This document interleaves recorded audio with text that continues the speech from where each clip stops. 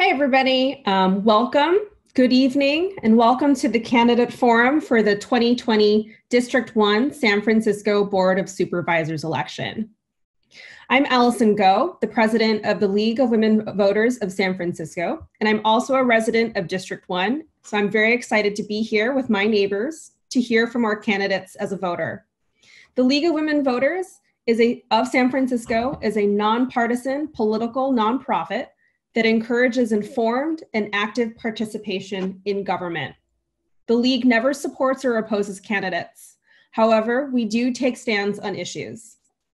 This year's election presents new and unprecedented challenges for voters, and we are committed to providing the resources that voters need to exercise this most fundamental right of our democracy and be assured that their votes will be counted. Please remember that you must be registered to vote by October 19th. All registered voters will be mailed a ballot in early October, and options for in-person voting will be available both early and on November 3rd. Please visit our website at lwvsf.org/vote, where you will find all of the voter resources that we offer. The League of Women Voters is a nonprofit organization.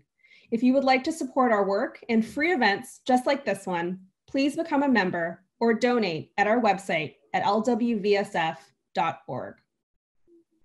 I am now pleased to introduce Leah Edwards, our moderator for tonight. Leah currently serves as treasurer of the League of Women Voters of the United States. She previously served as president of the League of Women Voters of San Francisco, and she served on our board for almost 6 years. Leah believes that citizens' participation in government is critical to the success of our nation and is excited to continue furthering the League's mission in creating a more perfect democracy. Professionally, Leah works in the investment management industry in San Francisco. Welcome, Leah. Thank you, Allison, and welcome to the candidates for San Francisco District 1 Board of Supervisors. The candidates will have a chance to present their views on issues affecting San Francisco and to answer questions about those issues that were submitted in advance for tonight's forum. First, I'd like to remind you of our ground rules. Responses to questions should be on the issues and policy related. Candidates are expected to be respectful of other candidates and asked to not make personal attacks on other individuals. Here are the procedures for the forum. The candidates will have the opportunity to make 1-minute opening and closing statements. Opening statements will be in alphabetical order by first name. Closing statements will be in reverse alphabetical order by first name. Each candidate will have 1 minute to answer questions. Any rebuttals may be included in the candidate's closing statement, which will be 1 minute. The first question will be directed to 3 candidates, the second question to the remaining 3 candidates. This process will be repeated with a rotation of the response order. Each candidate will have the opportunity to answer the same number of questions. There will be a lightning round where all candidates will be asked the same questions, with the responses being yes, no, or no response. The final question will be directed to all candidates. A countdown timer will be displayed with visual indication of the remaining time for a response. Every aspect of the forum will be equally fair to all candidates. Thank you to our attendees tonight. You are in listen-only mode. The question and answer and chat features are not active. Please do not use the raise hand option. This forum will be recorded and made available on our website, our YouTube channel, and on SF TV cable channels. You have many important decisions to make on November 3rd. Tonight's forum will give you an opportunity to learn before you vote. Now let's begin. We will start off with 1-minute opening statements in alphabetical order. Welcome, candidates, and thank you for participating in this forum. Please introduce yourself, tell us which neighborhood you live in, why you are running, and what would be the top 3 priorities for your first year. And we'll start with Andrew. I'd like to thank the League of Women Voters of San Francisco for holding this forum and inviting all of us to speak to you this evening. And I think is the most critical time for our city and obviously our country with the COVID-19 pandemic. I'm running for District 1. I've lived in this city for 15 years in the Inner Richmond District. I met my now fiance here, Priya, here in Richmond District. So this neighborhood means a lot to me. Over the last 15 years, I've seen the city of San Francisco, but particularly our district here in the Richmond, deal with issues when it comes to trash in the streets. We've seen an increase in unhoused individuals, and that's of particular concern to me as a member of the community, and obviously for my fellow neighbors, particularly with the COVID-19. It's a public health and public safety issue that we need to address. I'm running to make sure we can restore some type of order in terms of cleaning up our streets, making sure we adequately fund our police because we do have an increase of property crime in our neighborhoods, and ultimately, helping our elderly, our low-income families, and working families to be able to have a prosperous living environment. So that's why I'm running for District 1. Again, I appreciate you guys hosting this, and I look forward to hearing questions from your committee. Thank you, Andrew. Next, we'll have Connie.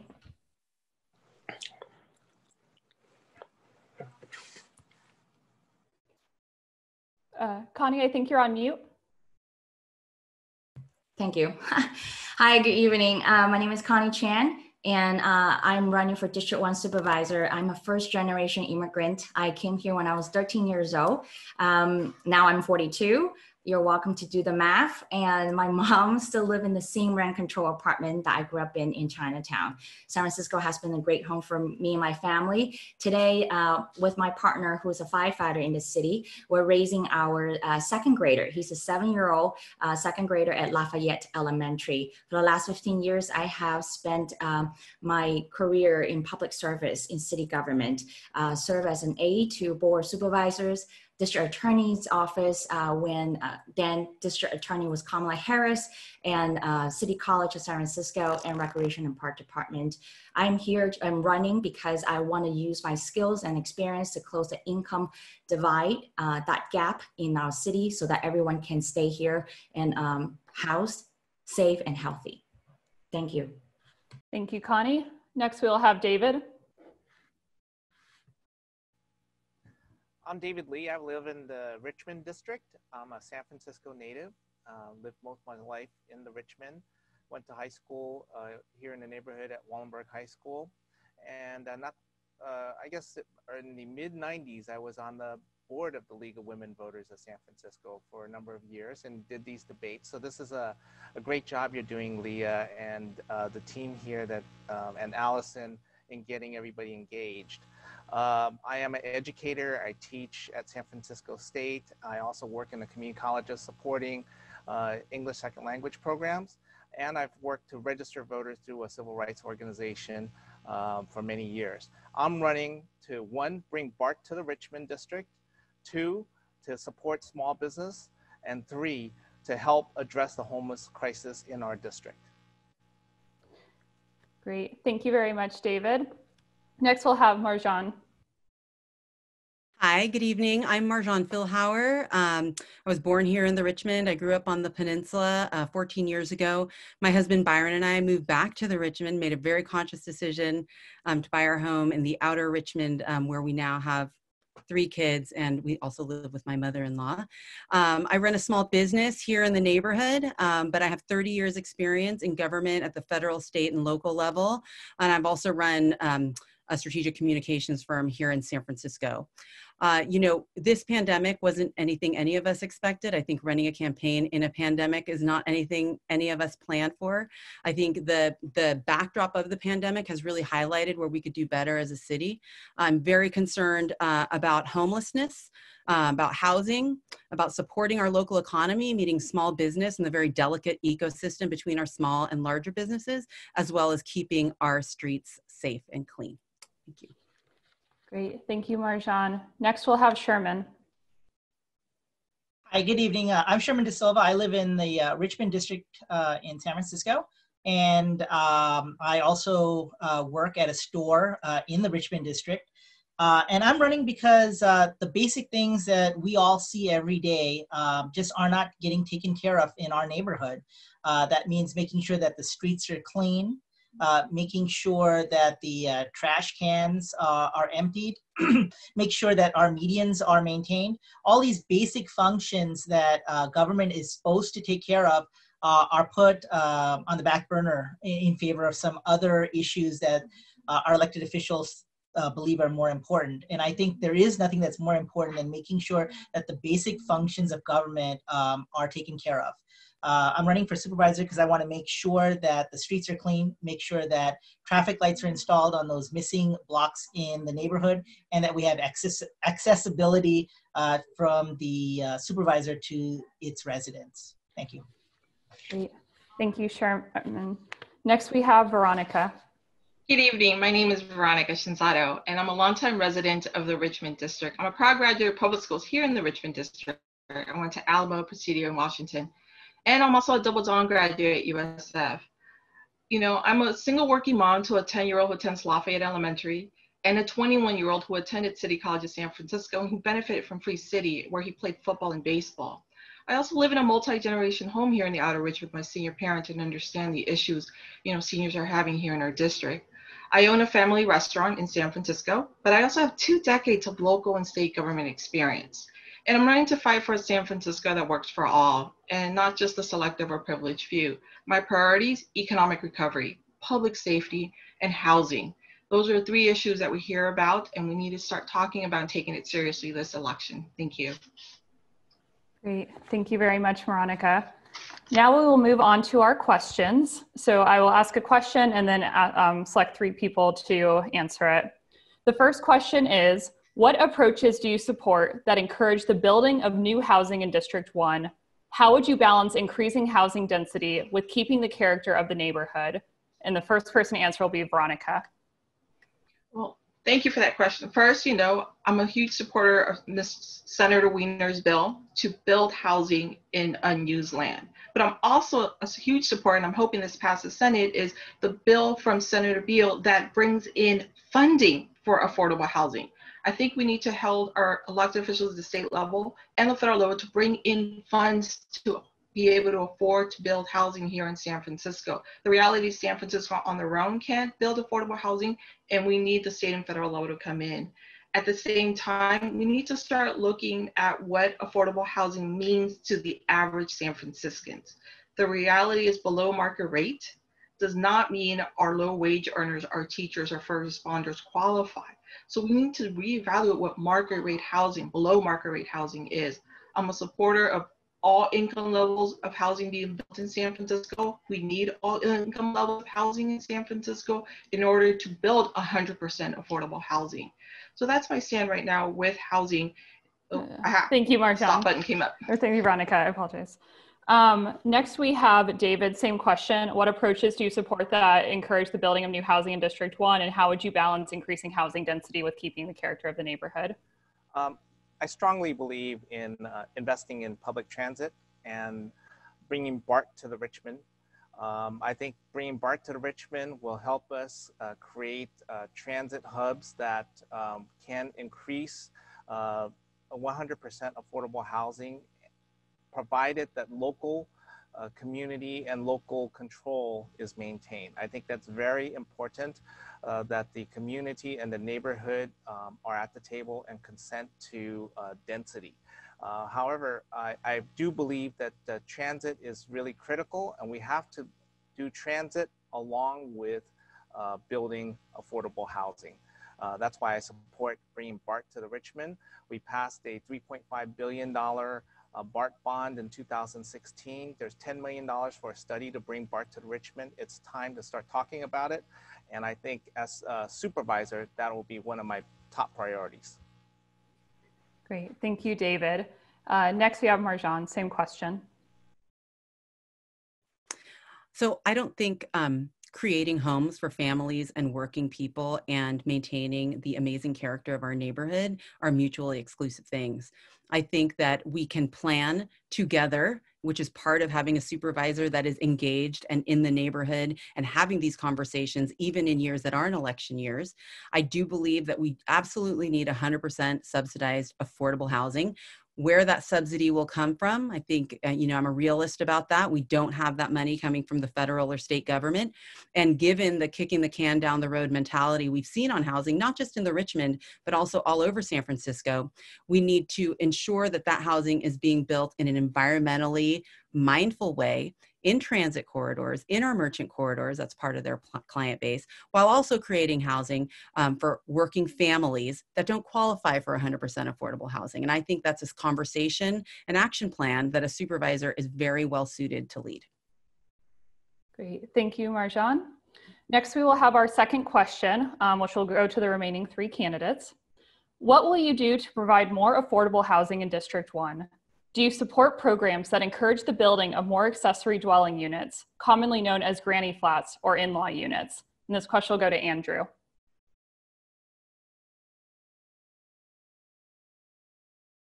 Yeah, that's a really good question. So building out more in-laws, again, that's something that you're going to have to discuss with the property owner. And I do support that, but again, you have to have buy-in from the property owners in order to do that, and whether that's something they want to have built into their properties. Again, that's something that needs to be discussed also at the local level with the other board of supervisors, and you have to come to some sort of consensus in terms of how we want to approach that. But we definitely need, obviously, more affordable housing in District 1 in the Richmond district. One other thing, as an aside, is that there are availabilities in terms of affordable housing in our district, but some of those available property spaces are being used as Airbnbs, and so that's one of the things that we probably need to look at and change. Thank you. Thank you, Andrew.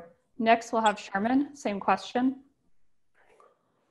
So I think for housing, I think one of the things we can do is we can make it easier for people who want to build in the city to build. It is very expensive, and it adds to the cost of anything that is built in the city. Reducing some of the red tape would, just by supply and demand, will encourage builders to build in the city. I do think ADUs are helpful. Anything that adds to the housing stock is helpful. The other 2 aspects that I think that that need to be addressed is short-term rentals. I don't believe those should be allowed, such as Airbnb. They should just not be allowed. When those units were brought online, they were supposed to be for housing for people who live and work in San Francisco. Also, our colleges and universities, I think if they are going to bring in people from outside the area, we should require them to build appropriate units to house the people that they're bringing into the community. Thank you. Thank you, Sherman. And then finally, we have Connie.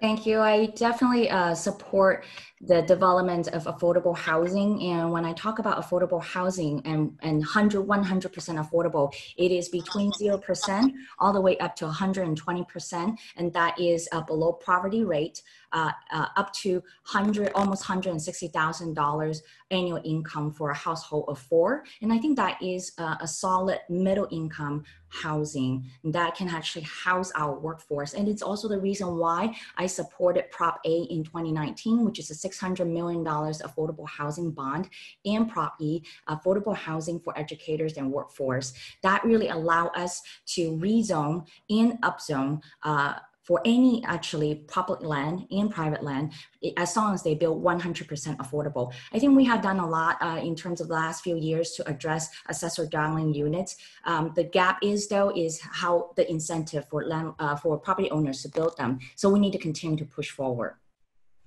Great. Thank you, Connie. We'll move on to our third question. How will you address the issues in the Richmond of homelessness and crime, both short-term and long-term? Will you prioritize expanding homeless services? And if so, which services? If not, why not? And this will be answered first by David. I do not support building a navigation center in the Richmond district. However, I do support extending homeless services, particularly mental health crisis counselors, reallocating funding from the police department to provide and hire more crisis counselors to address the mental health crisis that we find on our streets today. I believe that we should provide more services rather than a police as a response to addressing homelessness. Also believe that we should be moving the homeless population into hotel rooms. They should be sheltered. This is a public health crisis. We have hotel rooms that are already paid for, and we should be moving the homeless population from the Richmond into hotel rooms where they can be sheltered and services provided. Thank you. Thank you, David. Next, this question will be answered by Connie. I think that we, at this point, that homelessness is obviously a symptom of a problem, and that problem is lack of equity for generations of working people, the lack of equity to healthcare, education, and food securities and housing security. And so let's address those issues first, and because the best way to solve homelessness is to prevent it from happening in the first place. However, for the existing homeless problem is that we should really make sure that our city has coordinated services to actually provide a individualized approach. Let's not just do the count of who are homeless population, but also to know who they are so that we understand their needs and help them to get their feet back, to land back on their feet. And I think that also that, there's a report about the gap about providing permanent supportive housing for homeless, and we need to do a better job with that. Great. Thank you, Connie. Next, let's be answered by Veronica. No, I absolutely agree that we need homeless services here in the Richmond district, but I am a supporter of a mobile navigation center here in the Richmond district. We have navigation centers now here in the city. They're expensive to build and they're expensive to maintain. So the reality is we need these services, but how do we get them to our homeless population? The reality is this is an urgent matter now. We do need to get these individuals in hotels because it is a public health issue. But we also have to treat it with compassion, one unhoused person at a time. My focus has always been on the foster youth. The reality is if we want to end some chronic homelessness, we can start with our foster youth who are at higher percentage rate of being unhoused at the time that they turn 21. So I'm a big supporter of changing that law to 25 to give them an opportunity to finish school, to finish their college degree. But in regards to homeless services now, it's getting them in hotels. Long term, we have to look at mental health services and housing these individuals. Thank you. Thank you, Veronica. Next, I'll move on to the next question for the remaining 3 candidates. What would you do to address substance abuse and mental health issues for San Francisco residents? We'll start with Sherman. So many of our people who are on the street do have mental and substance abuse issues. And for that reason, I have supported that the first thing that we have to do before we do anything else is we have to get people off the street. We have to have a safe place for them to go so that we can tell them you can't be out on the street anymore. My suggestion is to use the city garages that we already have that are owned by the city so they don't cost us more, and put up temporary housing, temporary type of housing in there so everybody has their own unit. And then while they're there, we can treat everybody who needs help, find out what their situation is, what do they need, and have all of our resources in one place and all the people who need the resources in one place. And I believe that is the best use of our resources, but we cannot get a handle on how to help people when we don't have them in a place where we can interact with them and help them. Thank you. Thank you, Sherman. Next, we'll have Marjan. So when we talk about an issue like homelessness, I think we really need to recognize the different needs of our unhoused populations because there isn't one single solution. I think we've heard a lot of that in different candidates' responses. Yes, the underlying housing shortage must be addressed. We need to prevent evictions and homelessness. We need to prevent people from becoming homeless in the first place. We need to enforce existing laws, not criminalizing homelessness, but enforce the laws on the books about sleeping on the streets, but also being able to offer our unhoused residents a place to stay. We need to increase government accountability and transparency so that we are enforcing metrics to see if these programs are working and to eliminate duplicative programs.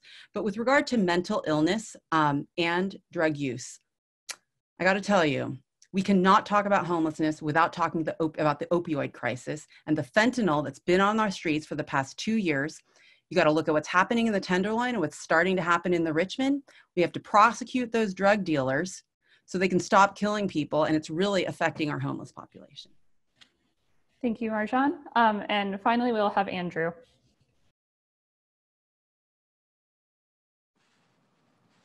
Yeah, that's a great question. So it is a two-part problem. We have the issue of homelessness that continues to rise in the Richmond district, and obviously it's been a problem throughout in the city of San Francisco for several years now.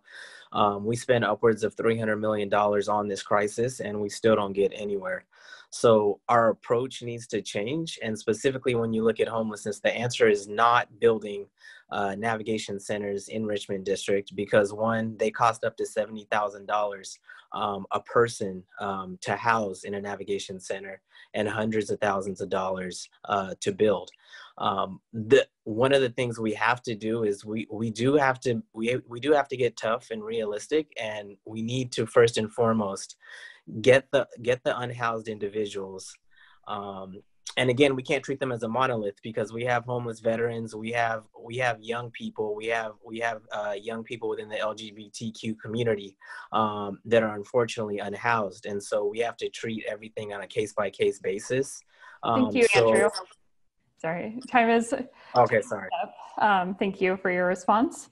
We'll now move on to the next question, which is, according to San Francisco police statistics, crimes against persons have decreased, but burglaries and car break-ins have significantly increased, which can lead to fear and distrust.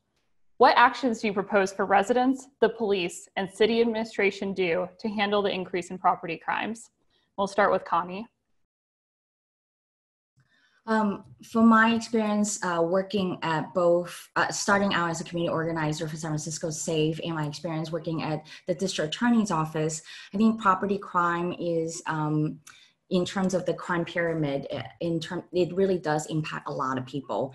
And from my experience is that, there are ways and, technology, and that is not invasive and without involving law enforcement directly, that our residents can use to either prevent it, to prevent the property crime, or deter, and deter it from happening again. And I think that another part of it that we can make it more efficient is really about crime reporting, property crime reporting. That is a lot more convenience for the victims of property crime, so that that data can be provided to our law enforcement in real time, when they can track it and hopefully come up with a strategy to either prevent it or be able to reduce in certain areas. Thank you, Connie. Next, we'll have Andrew. Same question. Okay, so obviously we all know that violent crime is down across the city, but we do see a rise in property crime and theft in the neighborhood. So one of the things we can't do is reallocate funding for the police towards other programs, because in our district we have a shortage of police. Our police are stretched, and it can't be on the backs of our neighbors and our citizens here in Richmond district to do it themselves.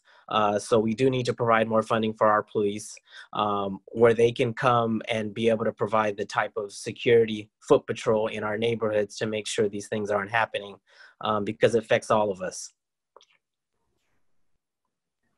Great, thank you, Andrew. Next, we'll have David. I believe non-invasive surveillance and technology can be a great ally in our efforts to curb the increase in property crime. I think that increasingly what we're seeing is even automobiles that people are having monitoring in their parked vehicles. I think that we need, police resources are scarce.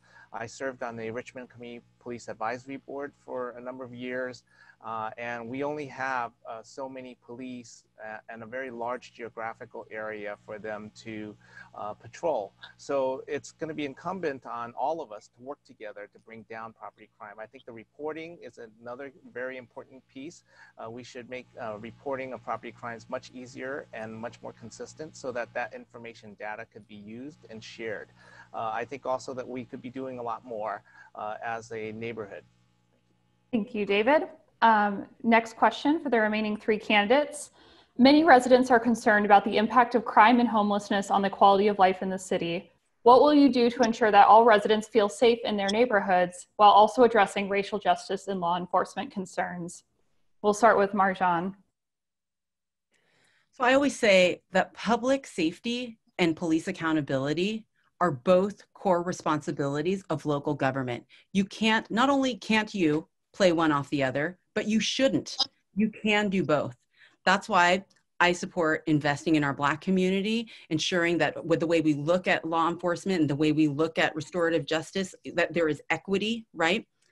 However, we can't deny that crime is going up in our neighborhood. In the past 24 hours, pedestrian was hit on 9th and Clement. 3 hours ago, someone was stabbed 5 blocks away from my house. And this morning, a neighbor who has a public bench and a fairy garden on the corner, it was completely vandalized. And that's really heartbreaking for our neighborhood. I think that police need to solve crimes. We can't cut academy classes. We shouldn't be laying off police officers. At the same time, we can invest in our underserved communities to ensure that we are equitable in how we're building for their future. So they aren't mutually exclusive. Thank you, Marjan. Next, we'll have Veronica. You know, I just went to Safeway about 2 hours ago, and right at La Playa and right in front of the beach, we have now a new encampment. You know, they seem to have moved from Gary down to Ocean Beach. The reality is we have to start treating this with urgency. We can't just move our unhoused population from corner to corner, district to district. It does affect quality of life. The reality is our kids shouldn't have to walk to Ocean Beach and see someone urinating on the corner. It's unacceptable. But at the same time, we have to see that we have to treat this issue with compassion, and we have to invest in mental health services. I do agree, we need more data so we get appropriate funding. We do absolutely have to reinvest in our community and shift away from heavy policing. But there is a role for police to play in our community. Property crime is up. The crime against individuals is low because people are staying home, but that doesn't mean it's gone. So there is a role for everyone to play in our community. Thank you, Veronica. And finally, we'll have Sherman. The short answer to your question is we have to enforce the laws. The reason we have laws on the books in San Francisco is to keep everybody who lives here safe. As supervisor, I want those laws enforced. Not necessarily to punish people, but we need to enforce the laws so we get people into the systems, we know what's going on, and that maybe we can do diversion or figure out some other option. It doesn't mean enforcing the laws means putting people in jail. It might be some other form of compensation, but we have to enforce the laws. Otherwise, everything starts to fall apart as we can see what's happening in the neighborhood. That being said, you know, the police department has problems. I understand that, but the solution is not to reduce their budget or to defund them or to reduce the numbers that we have. We actually need more officers on the street. More officers on the street deters crime in the first place, and that's really what we want. We want the crime to be deterred before it happens. Thank you. Thank you, Sherman. Now we are going to move on to a quick lightning round. So please answer these questions with only yes, no, or no response. And the questions will go to all candidates. And I'll tell you who will speak first. So for the first question in the lightning round, do you support the San Francisco School Board decision to remove the murals at George Washington High School from public view? Connie? Yes. Sherman? No. Andrew?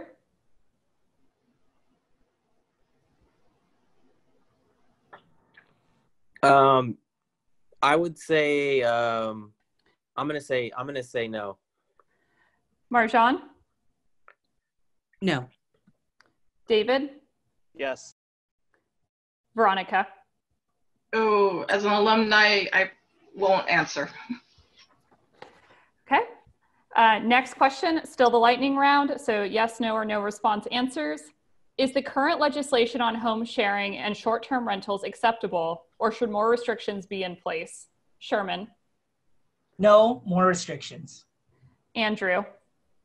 No, and there needs to be more restrictions. Marjan. I think there could be more restrictions, but it's pretty strict. So I guess that is whatever that answer is. David. No, there could be more restrictions. Veronica. No, there's plenty of restrictions already. Connie. We need more restriction. All right, third question, still lightning round. Do you support the extension of BART or Muni via subway to the outer Richmond? Andrew. No, because the last thing was a disaster on Van Ness. Just yes, no, or response, please. Okay. Marjan. Sure, if there's money, but yes, no, no response. David. Yes. Veronica. Yes. Connie. Yes. And Sherman. No, we don't have the money. Next question for the lightning round. Do you support Prop B, which would split off public works, street cleaning, sidewalk maintenance, and sanitation duties into a new agency while the current department continues to handle engineering, design, project management, and other work tied to San Francisco's public infrastructure? Marjan. I'm sorry, my internet, could you repeat that? Absolutely. So this is still a lightning round, so yes, no, no response. Do you support Prop B, which would split off public works, street cleaning, sidewalk maintenance, and sanitation duties into a new agency while the current department continues to handle engineering, design, project management, and other work tied to San Francisco's public infrastructure? Yes. David. No. Veronica. No. Connie. Yes. Sherman. No. Andrew. Yes. Okay.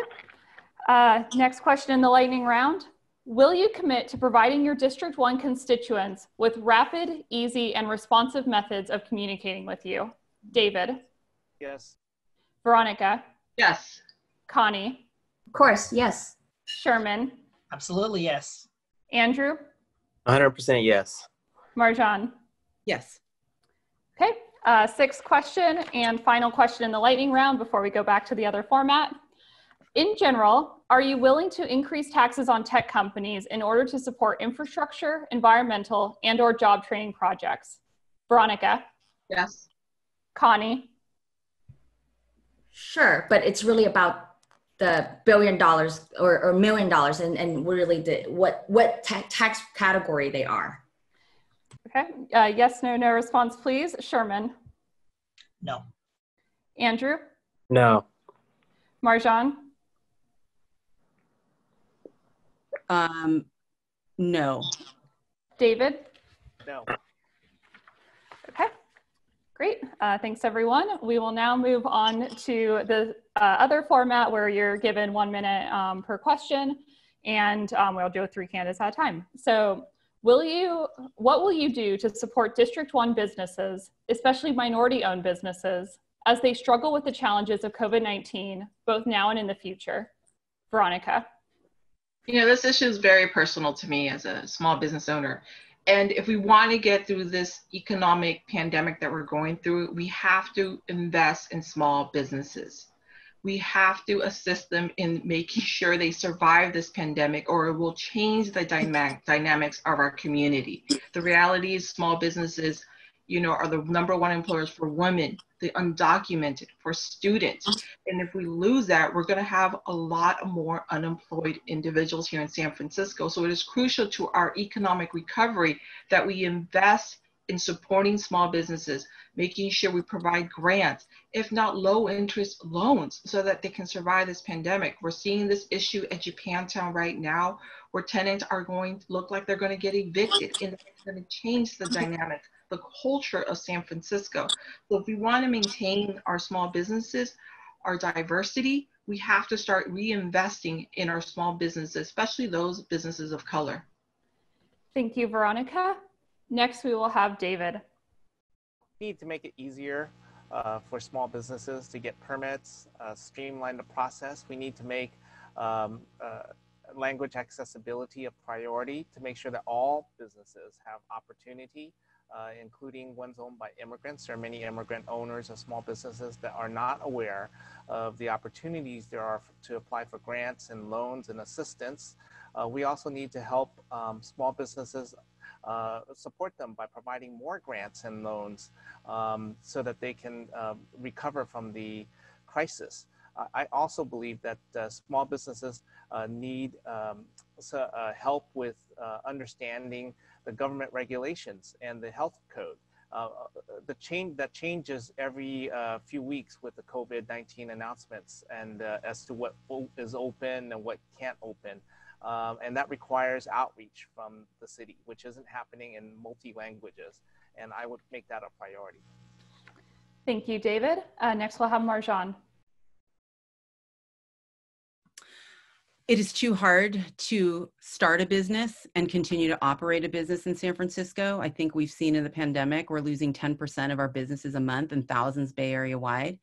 I think that we need to support measures like Proposition H, which is on the ballot this November, that will streamline the permitting process so you don't have minority-owned businesses paying rent on a space for 4 years to open an indoor dining establishment, which is happening here in the Richmond district. I think we need to make it more flexible for businesses to kind of reinvent the services they offer so that as they weather this pandemic and move into a new reality where they possibly can't have more people in the business, we can't penalize them for that. I think for the next several years, we're going to have to alleviate the fees that we're charging our businesses so it's not so confusing and not such a financial burden. And I think we need to work with Black-led organizations and BIPOC organizations to recruit business owners of color to come to our neighborhood. Thank you, Marjan. Next question, which for the remaining 3 candidates. How will you address the looming economic situation that may result when the current eviction moratorium expires? We'll start with Andrew. So regarding the eviction moratorium, I believe at the federal level that is already passed and people are going to be starting to get eviction notices from their landlords here in the city, potentially beginning of November. The city definitely needs to step in and provide some sort of protections for renters and small folks that are leasing homes for their families.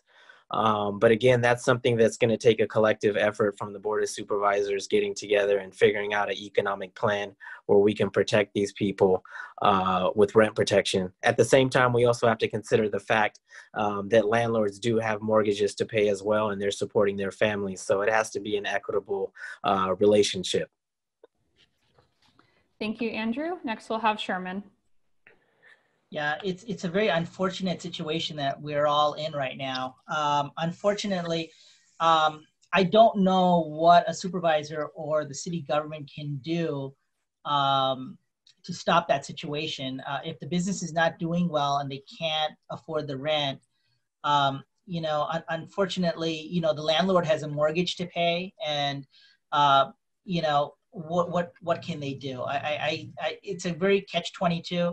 The only thing I could think of would be that if the city chips in and they say, okay, you know what, we will allow the occupant to pay half the rent, and then the property owner will get a tax credit for the other portion of the rent on their property taxes. That's about the only thing I can see that city government can do to help private businesses in this situation. Thank you. Thank you, Sherman. And finally, we'll have Connie. Sorry, Leah. I just want to clarify, is this a commercial or residential eviction moratorium that we're talking about? I think the question doesn't specify. I think you can answer either way. Yep, definitely. For the current existing eviction moratorium that was authored by Supervisor Dean Preston and approved by the Board of Supervisors, came in just in time for San Francisco tenants that were able to really implement a permanent eviction moratorium for those who are not able to pay their rents due to the loss of income from pandemic or during the pandemic. So I definitely support that we continue to push forward for that. But I also think that it is good that we continue to fund the free legal representation and free legal counsel for tenants, so that in the coming months that when they have to deal with landlords, that they actually have legal assistance. I do also support the expansion of commercial eviction moratorium, which recently expired on September 14. I think we need to continue to push forward with that. And I think that we need to consider how can we deal with that similarly what we do with residential eviction moratorium. Thank you. Thank you, Connie. We'll move on to the next question, which is the Richmond district has seen a burgeoning population of rats following the closure of Geary Boulevard restaurants and staff reductions at Golden Gate Park. How would you deal with this environmental issue, along with increased trash at Ocean Beach? Starting with David. Well, as supervisor, we have to hold DPW accountable. And I would make sure that our health department is also held accountable to alleviate pests and garbage pickup, especially. It is a travesty that our department head, DPW, have been implicated in a scandal. I think that the board has not been doing its job by holding the departments accountable, and that's why such scandals have been allowed to persist. I think it's really time for a supervisor to come in and ask hard questions about the department and what is being done for the Richmond district. The Richmond district has been ignored for too long by City Hall, and as supervisor, I will hold DPW, the health department, and other departments accountable for addressing the problems that we have in our neighborhood, such as rats and garbage pickup. Thank you, David. Next, we'll have Connie.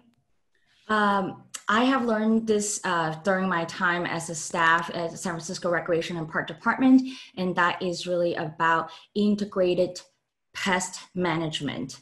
And that is really finding ways to do rodent control that is without poison, and that there are methods that we can actually implement. And I think that what that means is we need to continue to invest. That is an environmental friendly way to do pest control and pest management, and that we need to continue expanding that program, not just for city departments, but also for our everyday residents and for our small businesses to provide resources and education, and that so that they can do that too. And of course, I think that we just have that, and it's one of my personal favorite activities to do with my son is beach cleanup. I think those are the everyday residents can participate, and that's what we can do. And then again, you know, it is really about how do we, as a legislature, to find policy solutions to do so. Thank you, Connie. And finally, for this question, we'll have Veronica. You know, again, these are one of the things small businesses, family-owned businesses did in the city. They kept the streets clean. They actually paid for their rodent control and helped our city stay rodent-free in our district. So again, we go back to we have to support these small businesses get through this pandemic.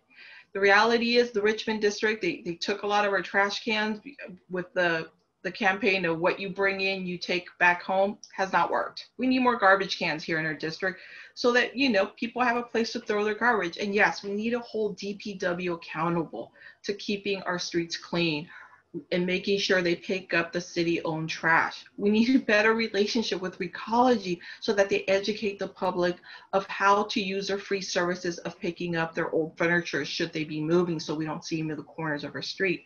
But the reality is, you know, rodent is a public health issue, and we need to treat it as that. So we need the city cleaned, and we need to hold DPW accountable for that. Thank you, Veronica. Moving on to the next question. Fulton Street often turns into a racetrack, especially in the late afternoon. What will you do to protect pedestrians and to make cycling safer in our district? Starting with Sherman. So the first thing we need to do on Fulton and also all the other major corridors in the district is we need to have timed traffic lights on those streets. Fulton is one of those streets that does not have a lot of traffic lights, and it lends itself to people driving faster. We should have timed traffic lights all the way from Ocean Beach all the way out to Stanion. And that's how we take care of that problem. If we do that, it makes it safer for pedestrians, and we can add a bike lane even on Fulton. But the first thing that needs to be done is that's where everything stems from, is we have to have traffic lights at all of the intersections on Fulton, including all the other major corridors in the district, Gary and California also.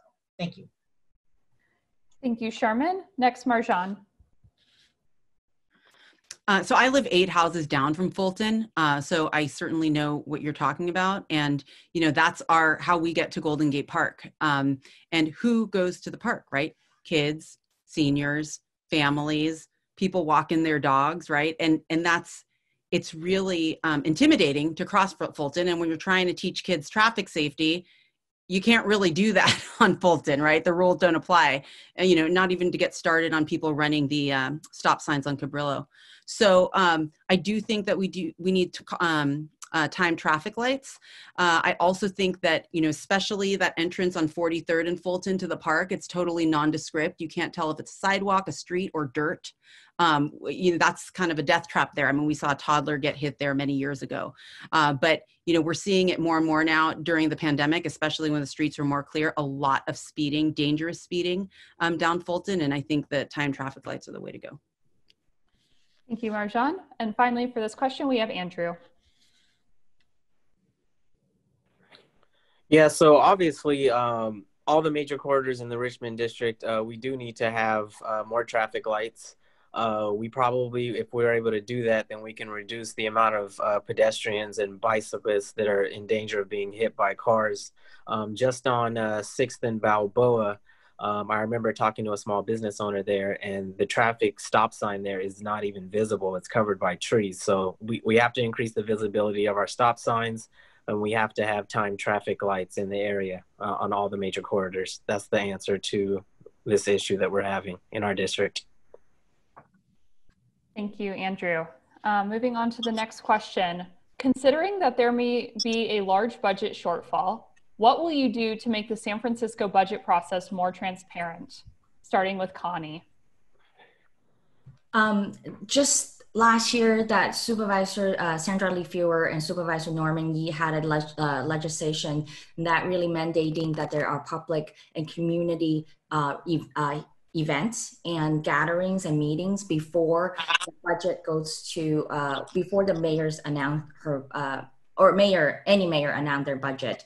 So announce their budget. So I think that that is the critical piece of it, that we actually need to continue to make sure that we have consistent, regular community meetings along the way, that we hear from our communities about where they think and how we should spend our budget. But I also think that it is about having the audits of city departments, how they are spending their money before we decide on the budget.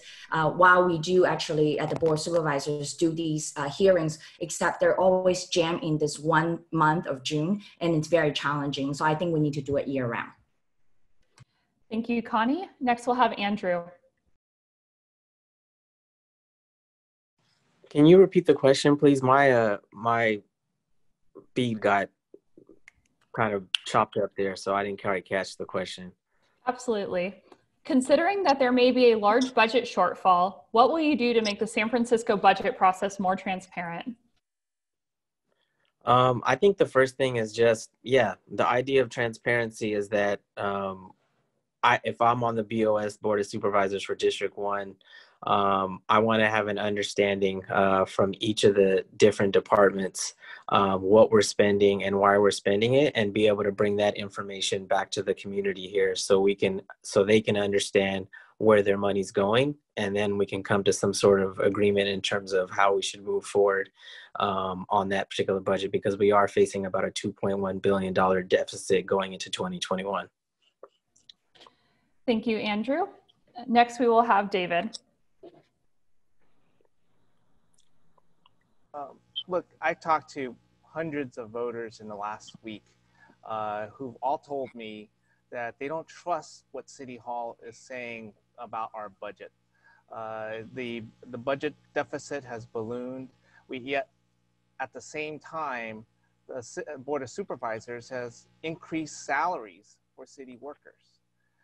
At the same time, the Board of Supervisors have increased their own salaries by 12%.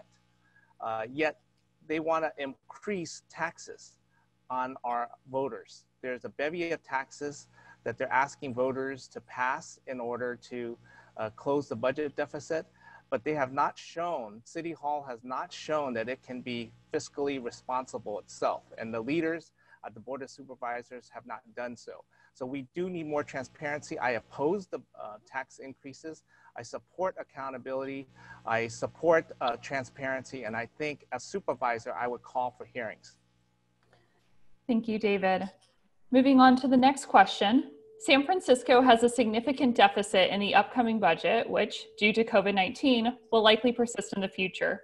What specific policies will you champion to address the likely and current and future issues related to budget decisions? Starting with Marjan. So that question also folds into the last question you asked. I think that we do need more transparency and community engagement in how we look at the budget and how we determine the budget. I think it's very important to acknowledge that there are many folks in our neighborhood who don't have time to go to City Hall and to be part of these budget decisions. It's not because they don't want to. It's not because they don't love the Richmond. It's because they are working, trying to raise families, or running a business. And I think we really need to look at how we communicate, right? And how we become more relevant as government leaders to our constituency. Because as I always say, if we're not relevant to the constituents we serve, then that's not a failure on their part, that's a failure on our part. And I think that 100% applies to the budget and how we are reaching neighbors. And we need to really meet them where we are and be very transparent and open about the process and genuine about getting their input. And that doesn't mean community meetings during working hours. Thank you, Marjan. Next, Veronica, same question. Absolutely. We need a genuine conversation with our constituency. The fact is, a lot of those who take the time to go to City Hall and testify regarding the budget or any issue, they do so knowing that the decisions have already been made. That should not happen in a democracy, and it is happening now. So truth be told, we need a district office here in the Richmond district so it's easier for our residents, our business owners, those affected by the laws and decisions that are made at City Hall have access to their elected official. Of course, we need transparency and accountability, and we have to hold every elected official and department head and department accountable for what is happening at City Hall and each department. And we have to reevaluate government spending and carefully collaborate budget cuts. And it has to be done without hurting, those who are already hurting, our low wage earners, our working families, those affected by COVID-19. So to start with, we need to really, tough decisions are going to have to be made.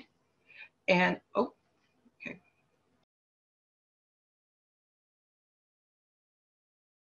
I'm so sorry, I was muted. Thank you very much, Veronica. Next, we have Sherman. So having transparency in budgets or anything in City Hall without a way to disseminate that information in our local area doesn't do any good.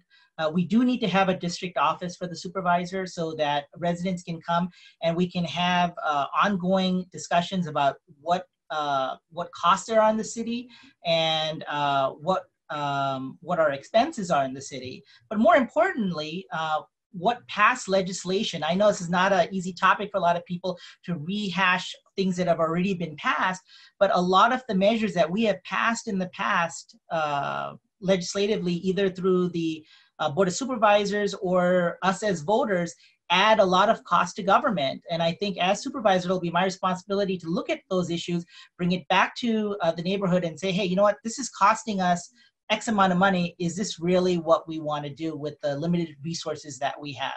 And as supervisor, that is the way I would approach this. Thank you, Sherman. So we are now going to go into our final question before we have closing statements. And this is going to be answered by all candidates. So the final question is, if elected, you will serve for 4 years. In 2024, what do you want to be able to say was your single most significant accomplishment? Starting with Connie. That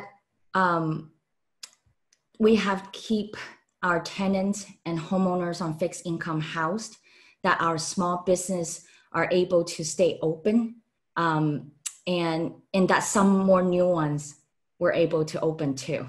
And that the fact that our 38 Gary, hopefully at some point BRT, but probably in 2024, at least run better, you know, and more reliable and safer.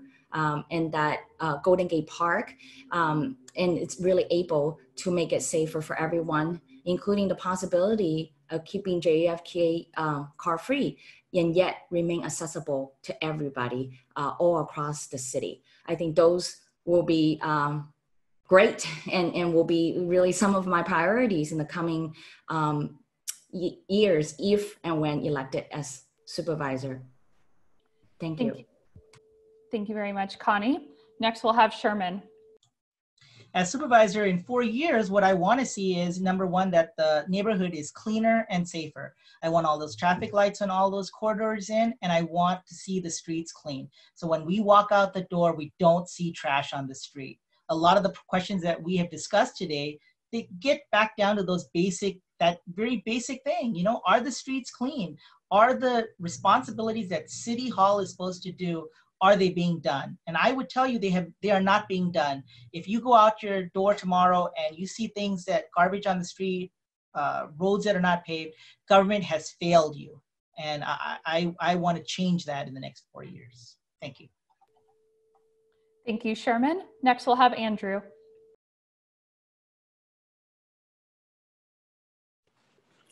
In the next 4 years, if I'm fortunate enough to be elected to the Board of Supervisors for District 1, my biggest priority is going to be making sure that everybody in our community here in the Richmond District is safe, in terms of hopefully we have a vaccine by then where we can vaccinate all the people in the neighborhood, starting with our elderly and those with immunocompromised systems.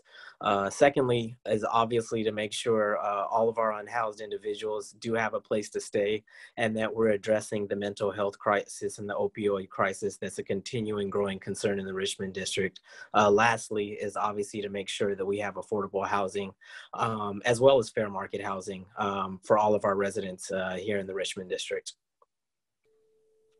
Thank you, Andrew. Next, we'll have Marjan. So overall, if I'm elected 4 years from now, I would like to see, and I would like our neighbors to see and feel an improvement in their lives in the areas that are most important to them. That does mean safe, clean streets. That does mean that with regard to our unhoused residents, that we've moved many into treatment. That does mean that we've created an environment where it's not an option for folks to be walking into Walgreens and clearing the shelves, which is not safe for anybody. I would like to see more neighborhood engagement and regular input. You know, we get a lot of remarks about, oh, it must be campaign season. This is how I can tell, because people are talking about these issues. Well, I don't think there should be a campaign season. I think we should be talking about these issues all the time with neighbors and coming together like we just did in my neighborhood summit last weekend to tackle these problems together, because we won't be able to change them overnight. But in 4 years, I'd like to see a marked improvement in those issues. Thank you, Marjan. Next, we'll have David.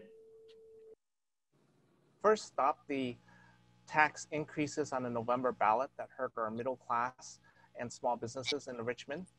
Second, get Gary BRT built. We should be well into our way or completed by then. As supervisor, I will shepherd that project and make sure it happens. Lay in the groundwork for BART to the Richmond, which $10 million has already been allocated for planning, and that we be fully engaged and supportive of that process. And then build affordable housing in those transit corridors that we've seen in other transit areas where BART has been successful, such as Coliseum Connect, which has built 114 units of affordable housing. So as supervisor, that's what I would focus on. Thank you, David. And finally, for this question, we'll have Veronica. I think if I'm fortunate enough to be elected in 4 years, what I first want to see is that no one here in the Richmond feels like they were excluded from government process. that their supervisor was held accountable to them and only to them and not special interest or corporate America. Second, to make sure that we held every city department accountable to do their jobs, which means making sure our streets are clean, making sure, our unhoused population has become an issue during these 4 years and not only during the campaign season, making sure our streets are safer, and slower for our children. Making sure, first of all, making sure our kids' mental health that they're going through right now during this pandemic isn't a long-term effect as they go back to school. I think in 4 years, what we want to see is more ethnic businesses here in the Richmond, safer streets, cleaner streets, and kids happier playing in the streets again. So in 4 years, that is what you can see if I'm elected.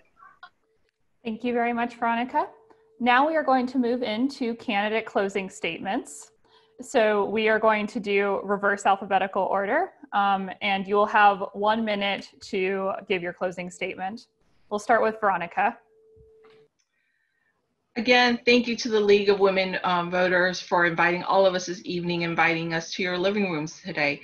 My name again is Veronica Shinzato, and I'm a candidate for District 1. This race is very personal to me. As I mentioned, I live in a multi-generational home with my senior parents, and I understand the issues our seniors are having with, cuts in their health care, with issues of public safety. I also have a son who is 10 with a pre-existing condition, has not left home since the pandemic, maybe has left 4 times, and understand the struggles of working families as they have to balance out working and paying their rent and educating their kids. I will bring a new voice to City Hall, a voice for small business owners, as someone who's dealing with the crisis of small business and having to make the tough decision if I'm going to close or stay open. But I also, again, have 20 years of experience in local and state government. I'm a candidate that won't be held accountable to any special interest, but only to the voters of San Francisco and the residents of the Richmond district. So again, please visit my website, veronicashinzato.com. Thank you, Veronica. Next, we'll have Sherman. Thank you for sharing your evening with us and trying to learn about where we stand on these issues. The most important thing any elected official can do is give you faith that government is working in your interest. So if I'm your supervisor, I'm going to focus on those basic things, those things that we see every day when we go out our door. Are the streets clean? Is it safe to cross the street? Do we have those traffic lights in at all those intersections? Are the garbage cans emptied? Is there trash piling up on the corner? These things should not occur. They're a failure of government when they occur. If I'm elected your supervisor, I will focus on those things. There's a lot of big things, a lot of big issues that come up every 4 years that supervisors have to deal with. But we need to deal with these first. We need to give our neighbors faith that government is looking out for their interests. And I hope to do that as your next supervisor. Thank you very much. Thank you, Sherman. Next, we'll have Marjan. Thanks for having me tonight. Every 4 years, as I said, we have these conversations and, we're running political campaigns, so things undoubtedly turn political. But I think when it comes to this seat, I think we sometimes forget that San Francisco is a city and county. We're running for supervisor, but we're city council members. We are local representatives who need to really focus on the needs of our neighbors and delivering those services that are relevant to them. We talked a lot tonight around homelessness, around keeping families and working people in San Francisco, around ensuring that neighbors not only feel safe, but are safe in their neighborhoods. And I think that's really going to require a supervisor who's going to roll up their sleeves and work 24/7 to deliver for all neighbors, not just those who supported him or her in their campaign. So I'm committed to being that supervisor. I think we need to work hard every day, not just in this campaign, but beyond, to come together as neighbors and ensure that we get through this pandemic as healthy as possible and really rebuild our businesses and ensure that we're keeping families and working people in San Francisco. Thank you, Marjan. Next, we'll have David. We have a rare opportunity in District 1 in the Richmond District to elect a new supervisor. There isn't an incumbent running this year. And we've seen how the divisions within our city government have led to gridlock. Either the mayor's camp or the progressives camp, they seem to be fighting, and with the Richmond losing. Here's a chance to elect a supervisor who's independent, who has a people-powered campaign, yet has kept pace with the front runners through the donations of small donors, small San Francisco donors, and through the public finance program. I am an independent voice for the Richmond, and I will put the Richmond first. And that's why I'm running to help the Richmond emerge from the pandemic stronger than before. Thank you, David. Next, we will have Connie. Thank you. Thank you so much for having us tonight. And from my years of experience in City Hall, that I have learned a lot. I have learned, from shutting down the Marin power plant in District 10, organizing the early days of criminal justice reform, investing more than $500 million of bonds and grants and funding in our park system, and advocating for free city college, and with all of those, that I really hope to bring my experience and skills to the table to really help us to close the income gap that we're currently experiencing, that threatening our tenants and homeowners to be evicted, our small business being displaced. And it's why that they are my priority, that I will want to work to make sure that they will be housed and stay in their homes, and that our small business stay open, our workers can return work in a safer work environment, and that we have a more bikeable and walkable Richmond, and if need be, that people can still drive safely. Thank you, Connie. And finally, we have Andrew.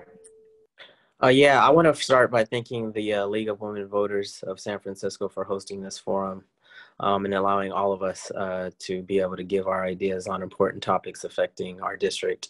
If I'm elected for BOS for District 1, I'm going to be focusing on a couple of things. First and foremost is making sure that we make it out of this pandemic and are in stronger position to be successful. So that means making sure that all of our residents have access to a potential vaccine when that happens, so that people can return to some sense of normalcy. Our elderly community, our working moms and dads, our low-income families.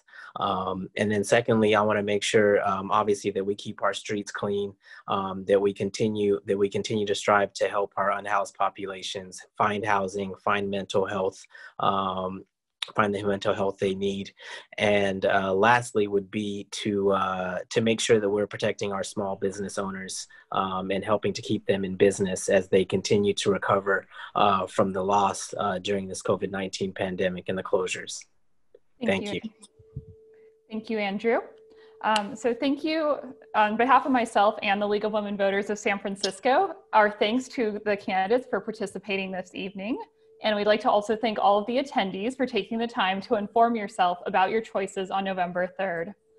Please remember to register to vote if you haven't already registered, and to urge others to register. If you've changed your name or if you've moved, you need to re-register to vote. And if you will be voting by mail this year, please be sure that your vote will count by ensuring that your ballot is mailed or dropped off at a polling place or voting center early. Thank you all for being here this evening.